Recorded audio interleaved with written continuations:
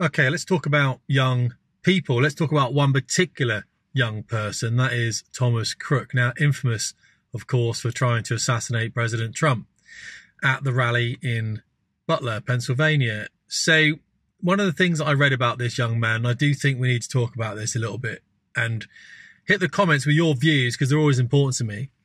The truth about this guy is, as far as I can see it, guys, is that he was a young man. He was 20 years old. He'd won prizes at maths at school, but something I read was that he was bullied pretty much every single day in high school. He was bullied. And I think we need to concentrate on that a little bit, because I do believe we've got some kind of aspect of responsibility here for these young people. No, we haven't got responsibility for trying to shoot Trump, none of that at all. But these people aren't alone, and it might be him today, but it could be another young person tomorrow. So when I was at school, from what I remember, 30 or 40 years ago now, I wasn't particularly bullied, and I didn't bully anyone, but I was aware of people that were bullied, although I don't believe they were bullied every day. But here's the thing about value, about contribution, and the thing about men especially is we need to be needed. And I tell men in my school, I need you to be there. You know, I need you to step up and to do what we are expecting you to do. And that's very important. You need to be necessary. Women are necessary because they tend to have children, and the child needs to be looked after. So the woman feels necessary, but men not so much. And I don't think this man felt necessary at all. I don't think he felt needed. There was nothing for him in his future that he was looking forward to, that he was wanted for. That makes sense. He tried to get into the rifle team, apparently, and wasn't a good enough shot. How ironic was that? So he wasn't accepted. But I did see this thing that did say he'd been bullied pretty much every day. And I just think that does something to someone, where you're being told pretty much by everyone that you're not good enough to be there. What does that do to you? You feel you have no value anymore. So you can't contribute anything. There's no life for you, is there? What's the point of being here if we're not? It's like when you don't have a job. Now, I didn't have a job for a few years. I've got a business now. Starting another business pretty soon, another small business. But if you don't have a job, and when I didn't have a job, I felt absolutely the worst I've ever felt. Obviously, leaving the military, I didn't work for a couple of years for many, many reasons. But I just felt like I wasn't needed. Does that make sense? So this guy, and here's a reason I think as well, this guy was, obviously he's bullied. So he's bullied. So because he's bullied, he doesn't go and join the clubs and societies that most people would join. If you do join a club or society, and this is what I remember about the people that were bullied at school when I was younger, was that they didn't belong to any sports clubs. They didn't belong to any, they didn't play guitar. They didn't do anything of, what I would say, of value. They didn't offer anything. If you don't offer anything, of course, then you can't expect people not to value you because you're not valuable. I say this to people when they say, you know, I don't feel valuable at work. I don't feel that my work is valued. And I say to them, well, is your work of value? And I don't think this young Thomas Crook was or felt of any value to anyone.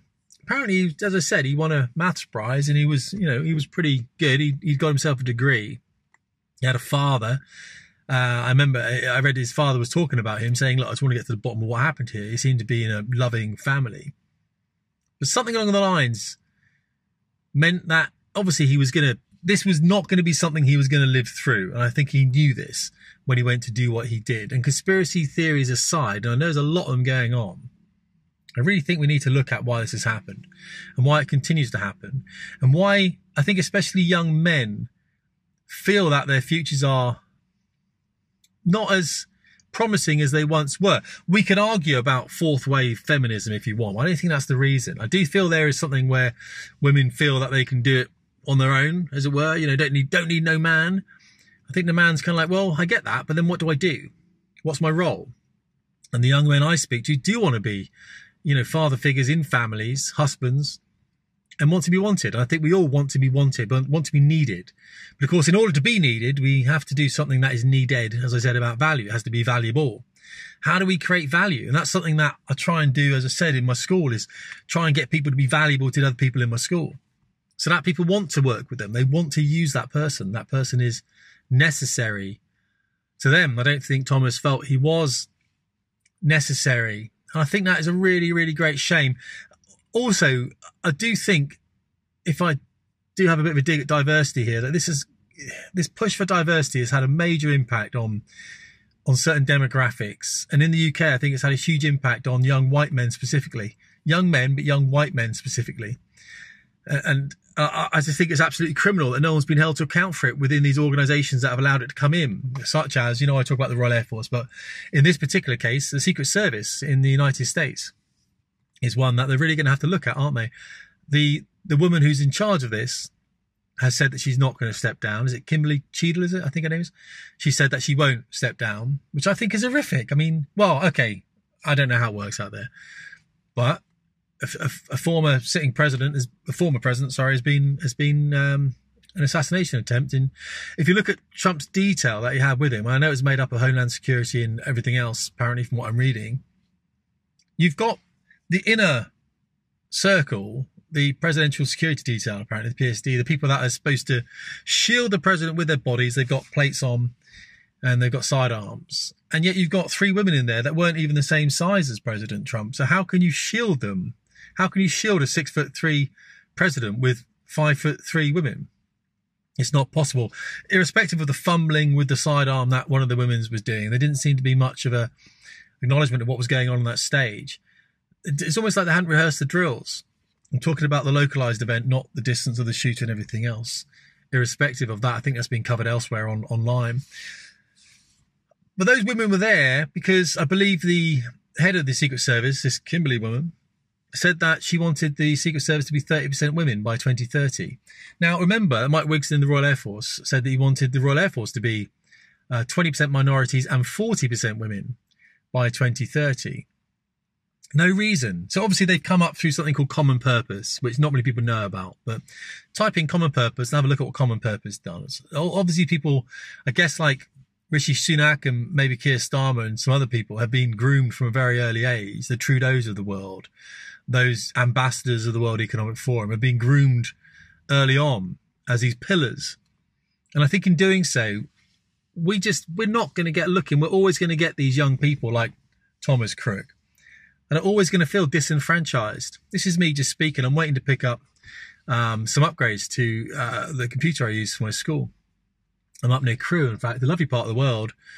Nantwich, all those kind of areas I've driven through today, lovely. I just think people are going to feel disenfranchised. The young white men, they're going to feel they're 4 times more likely to commit suicide than women. I find that incredible. That is a thing that we're not really thinking about, or I don't see much about it. Like these people can be so productive if we lent into them a little bit and told them that they were of value. Told them that they were of value. But of course, to be of value, you have to do something that's valuable. But of course, you're less likely to do something valuable if you don't feel that you're of value. So the whole thing is circular, it's cyclical. We all know that, guys. I'm not saying anything against it. I'm interested in your thoughts, so I'll keep this one short. I just think, is irrespective of what Thomas Crook did at the age of 20, trying to kill Donald Trump, I still think that if people had lent in a little bit there, maybe that might not have happened. Hey, maybe it would have happened. But here's the thing. Maybe if we lean in a little bit more with young men, then it won't happen again. I'm thinking out loud because I'm waiting to pick up my computer. All right, guys, let me know what you think in the comments. I do appreciate it, all right? I do appreciate it. Tim Davies, Fast Ship Performance.